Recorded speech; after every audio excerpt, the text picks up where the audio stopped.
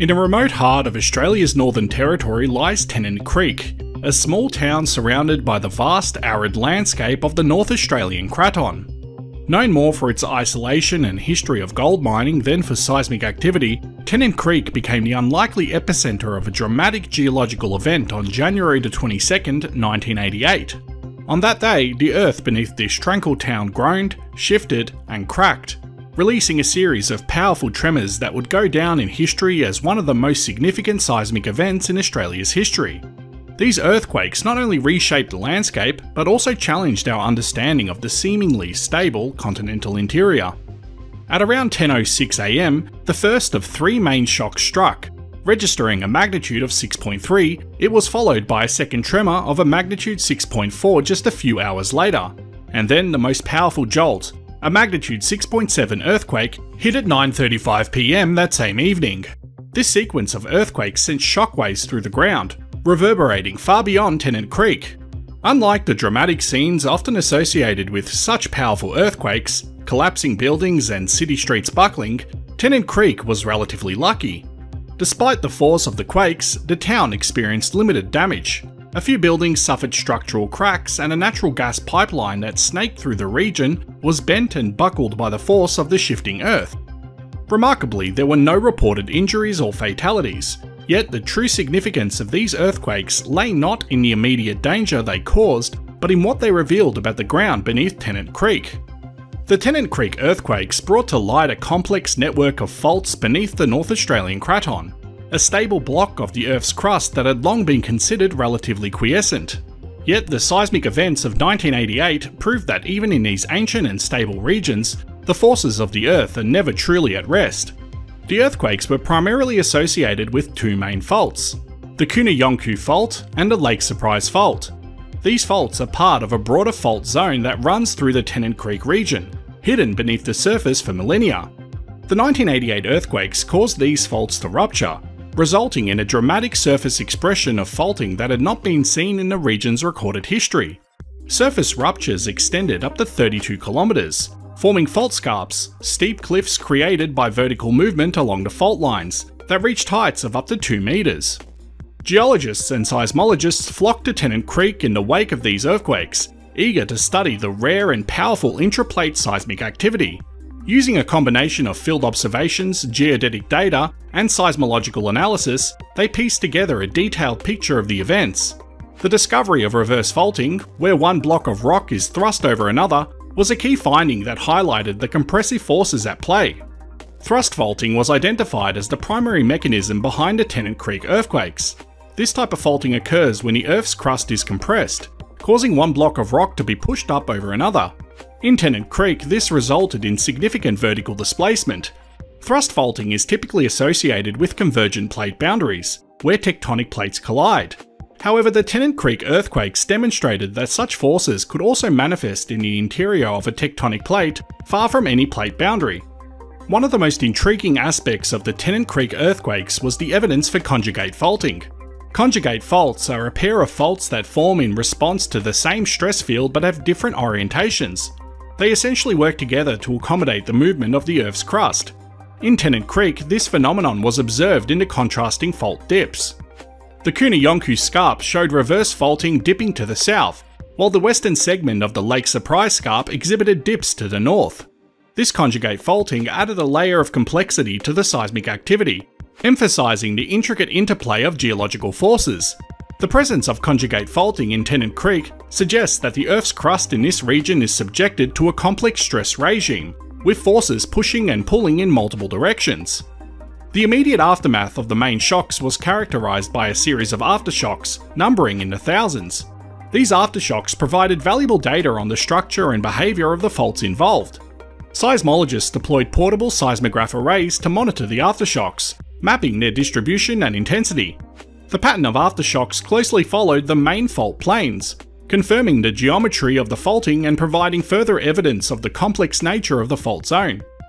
The aftershocks also demonstrated the ongoing adjustment of the Earth's crust following the main seismic events, as the stresses within a fault zone slowly dissipated. The Tennant Creek earthquakes challenged the notion that the continental interiors are seismically inactive. They revealed that ancient fault lines, hidden beneath layers of sediment and rock, could still be active, capable of producing significant seismic events. This realization has important implications for seismic hazard assessment, particularly in regions previously thought to be safe from major earthquakes. Understanding the potential for seismic activity in intraplate regions is crucial for ensuring the safety and resilience of communities.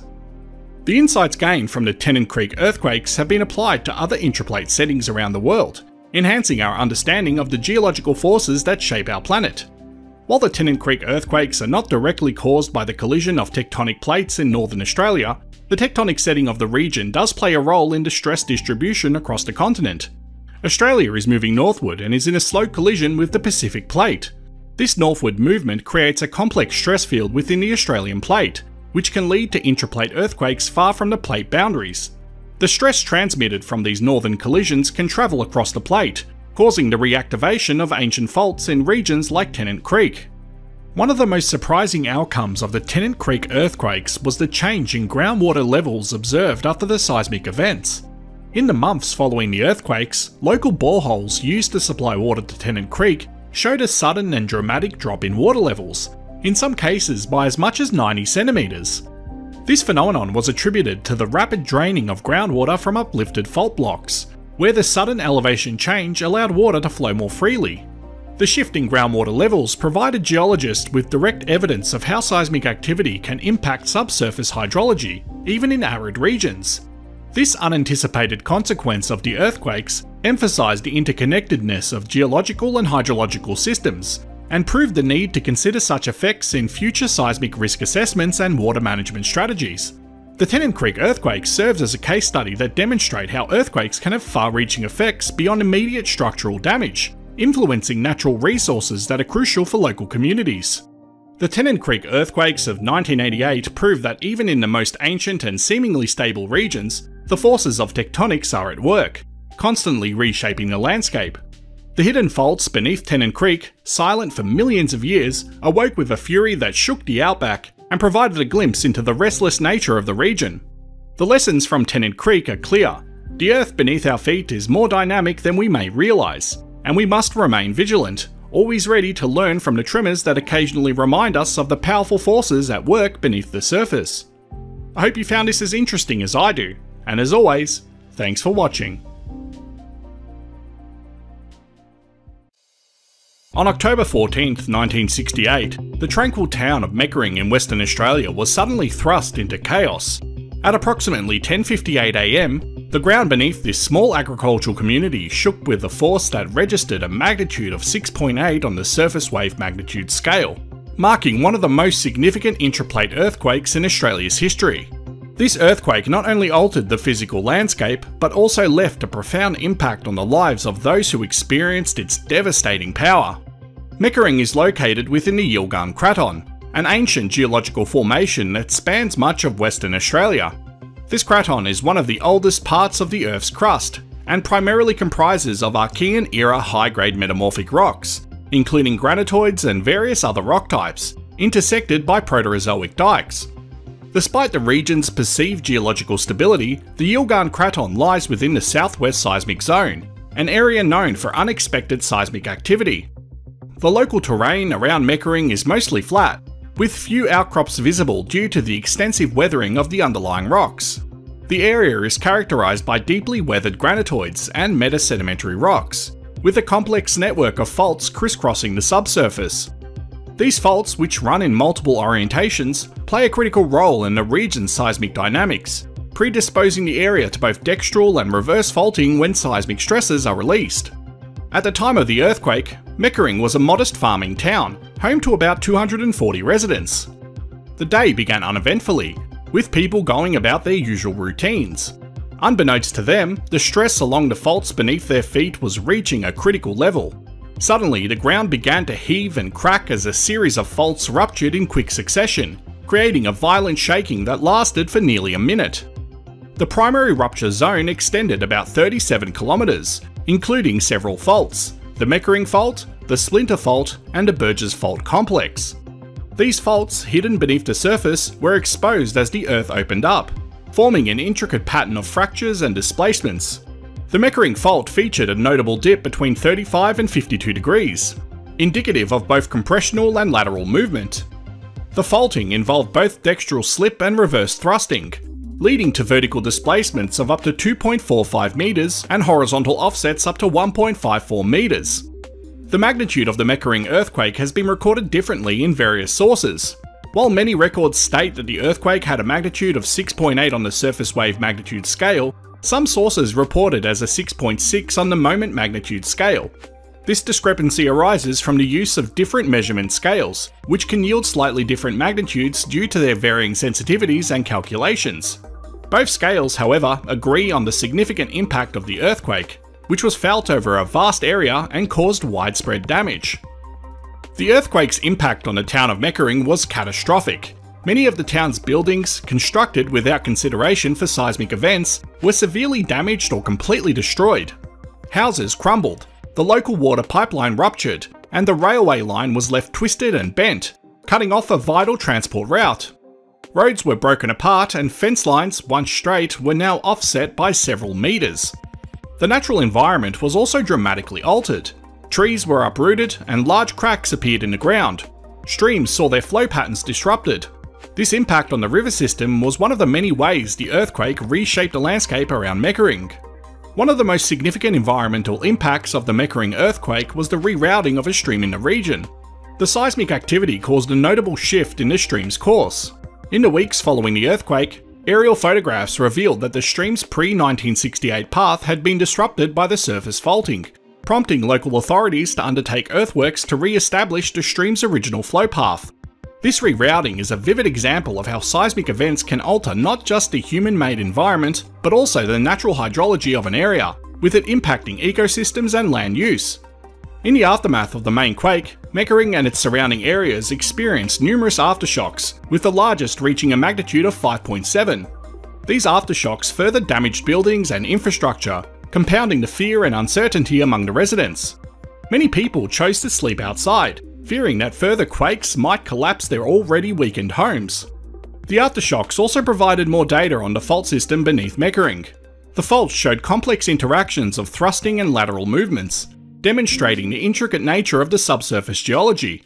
The presence of these aftershocks and the potential for future seismic events emphasized the need for better understanding and preparation in such seismically active regions.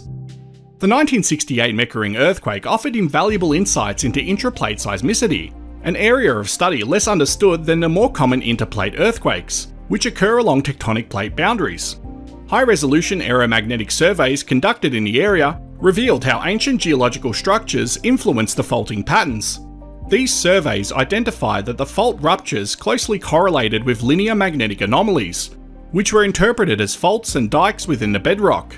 These features suggested that the earthquake was the result of the reactivation of ancient geological structures under the current stress regime. The analysis showed that the main rupture likely initiated at a depth of around 3 kilometers, with a dominant movement along the north-south trending east-dipping thrust fault. This faulting was consistent with the regional stress field, which had an east-to-west orientation of maximum principal stress. The intersection of various geological structures created zones of stress concentration, leading to the earthquake's occurrence. The Meckering earthquake left a lasting mark on the town and its inhabitants. In the immediate aftermath, rebuilding efforts focused on constructing buildings that could withstand future seismic events. The earthquake also prompted changes in building codes and construction practices across Western Australia, emphasising the need for earthquake-resistant designs. For the scientific community, the Meckering earthquake served as a critical case study for understanding intraplate seismicity. It underscored the importance of studying ancient fault systems and the potential for significant seismic events in areas previously thought to be stable. The earthquake demonstrated that even in regions with no history of recent seismic activity, the right combination of geological and stress conditions could lead to significant earthquakes. The 1968 earthquake proves that even in seemingly stable regions, the Earth is dynamic and ever-changing, shaped by forces that have been at work for billions of years. The lessons learned from Meckering continue to inform our understanding of earthquakes and the need to prepare for the unexpected in our ever-changing world. I hope you found this topic to be as interesting as I did, and as always, thanks for watching. Before I end this video, I'd like to give a big shout out to my Patreon and YouTube members. Thank you so much to everyone that helps to support this channel.